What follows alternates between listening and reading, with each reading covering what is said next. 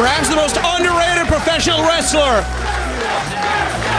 in the entire world, making his way to the ring right now.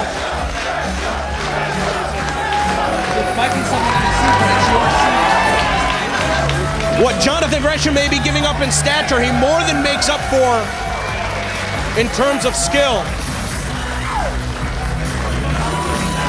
I've seen with my own very eyes Jonathan Gresham defeat thank fans from all over the world.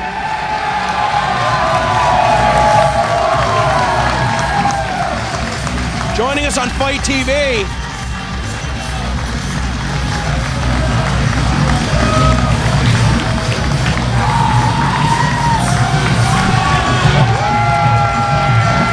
Takeda not want to shy away from the showmanship. You take a look at the mask, you take a look at the entrance garb, you take a look at the hair. And then you take a look at the carved up body. This is going to be a styles clash. Introducing first in the red corner, fighting out of Atlanta, Georgia, weighing 177 pounds, the Octopus, Jonathan Gresham! Warm ovation for one of the fastest rising stars in wrestling, DC. His opponent in the blue corner, fighting out of Tokyo, Japan! Weighing in at 202 pounds, Masashi Takeda! I get the feeling, DC, Takeda didn't get those scars doing amateur-style wrestling. Yeah, no. This is going to be probably the biggest styles clash of the evening, as Takeda coming from a deathmatch wrestling background and Jonathan Gresham learning pretty much every style of professional wrestling in parts of the world. I didn't know that they had professional wrestling. So this match announced with a 20-minute time limit. Wow. About a 30-pound size advantage for Takeda, but don't let those scars fool you.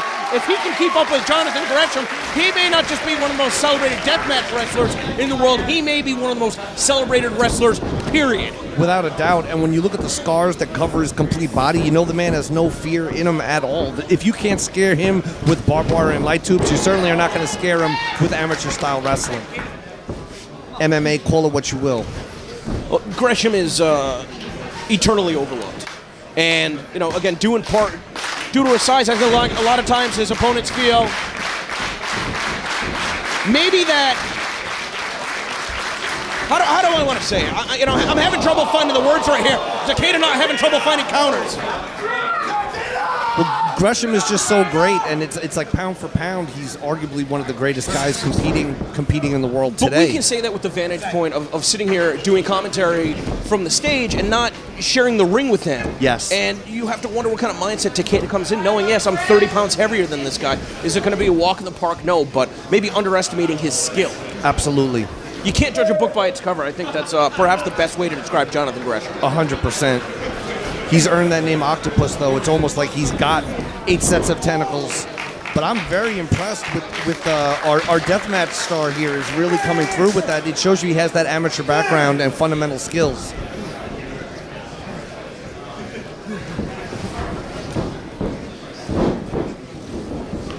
Jonathan Gresham trying to keep control of that right leg. Maybe trying to take Takeda off his feet by sweeping it. That's the thing about Gresham. It's hard to call his matches because you never know what he's going to be going for. Literally. I mean, you know, bringing the foot all the way up in the air to the point where Takeda had no choice but to fall down on his own accord, or else he was going to get knocked down. And that was a very innovative maneuver because it equated that balance of size between the men. You know what I mean? Once you're lifting someone's leg up like that and getting them to the mat, there is no 30-pound weight advantage at that moment.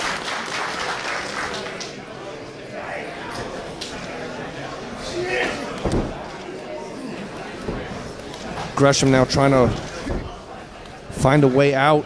Might be easier said than done. Yeah, it looks like his head is mostly trapped, although it looks like he just popped it out.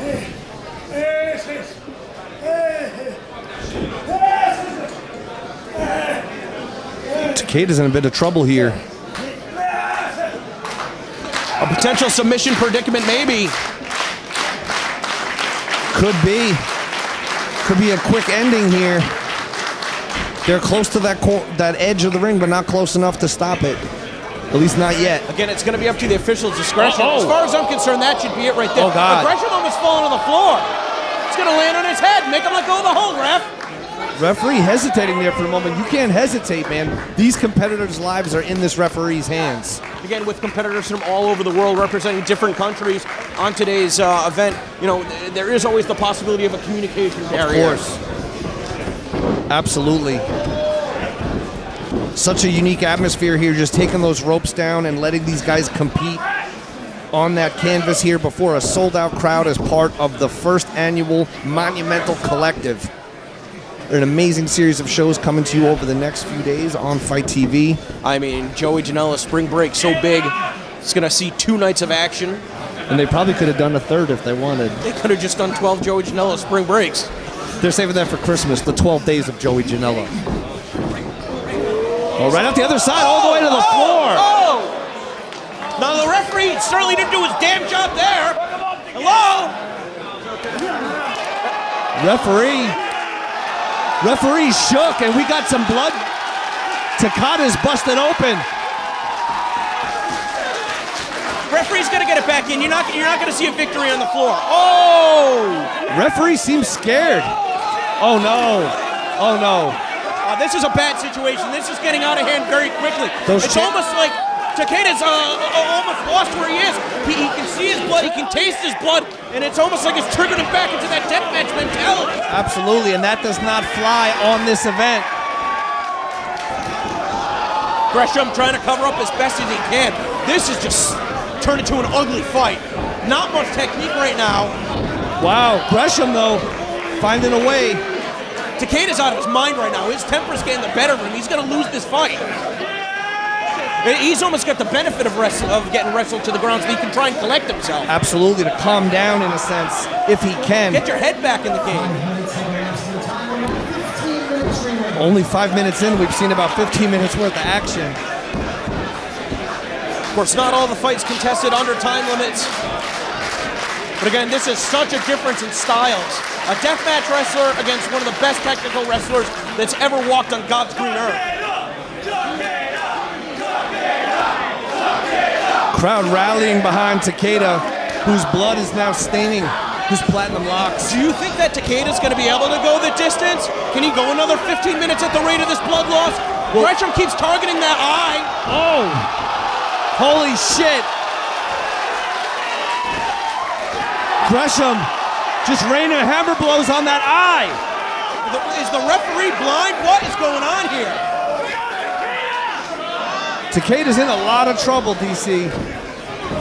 These deathmatch guys are cut from a different cloth. These guys are sick. Yeah, normally for any other competitor, I'd say they wouldn't be able to continue. It's an unfair advantage. They shouldn't even be allowed to compete in Bloodsport. It's a fair point. Deathmatch wrestlers are the craziest. And GC Dub has no shortage of them. Blood just continues to pour like a faucet out of the eye. And now there's going to be vision problems from Takeda. He's going to have problems with depth perception. He couldn't even see that kick coming from the left side. And now, what a combination out of Gresham. Gresham lighting him up like a Christmas tree. Oh, fuck! That's it. Holy fucking shit. Referee finally doing his job. Ring the bell. Get this madman the hell out of here. Come on, ref.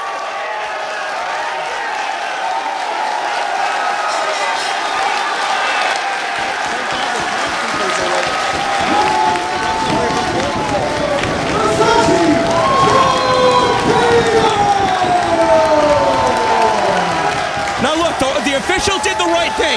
He jumped on Jonathan Gresham to protect him from Takeda.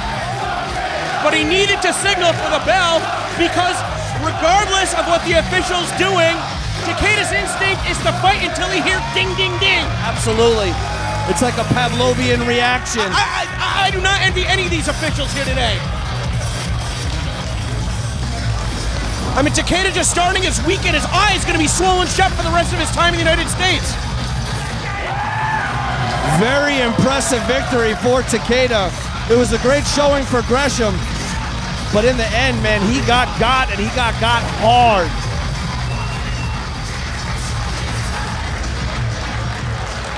Now things starting to settle, the heat of the moment dying down.